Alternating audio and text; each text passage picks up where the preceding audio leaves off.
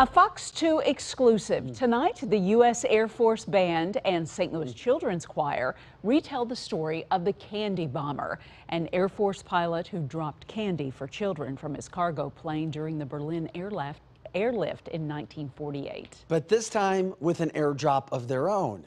Fox 2 Stephanie Rothman joins us from the University of Missouri St. Louis campus with a very sweet story. At the end of the performance, a special treat was given out to people. The Candy Bomber was known for these parachutes with candy dropped for everyone here in the auditorium. A special pride for everyone internationally and here at home. Music to everyone's ears. He wiggled his wings and a knot of children exploded. A holiday story with music fills the air.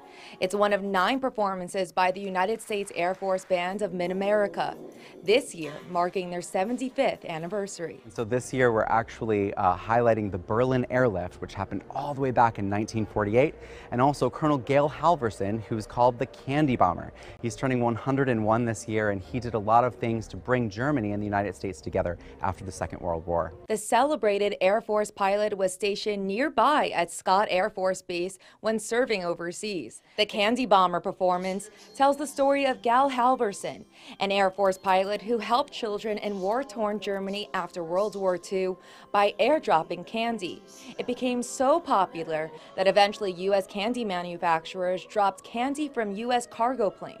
Having America and Great Britain take care of these children in a very special way so that they would actually have a Christmas at a time of great deprivation is a wonderful story that resonates with children who've been through a hard 2 years now. Back in 2015, Halvorson dropped candy again for kids in Salt Lake City. Looking back on the candy drops, Halvorson knows the treats held more weight than just chocolate.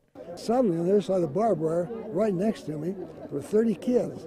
The kids see the American uniform shaking out for chocolate. Kids, 9 to 15, been under Hitler.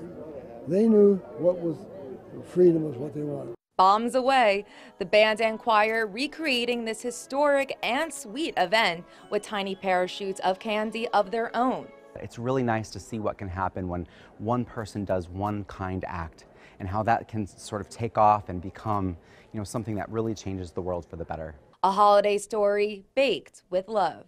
Their performance, Christmas from Heaven, the Candy Bomber story, will be playing again at the Two Hill Performing Arts Center on Friday night.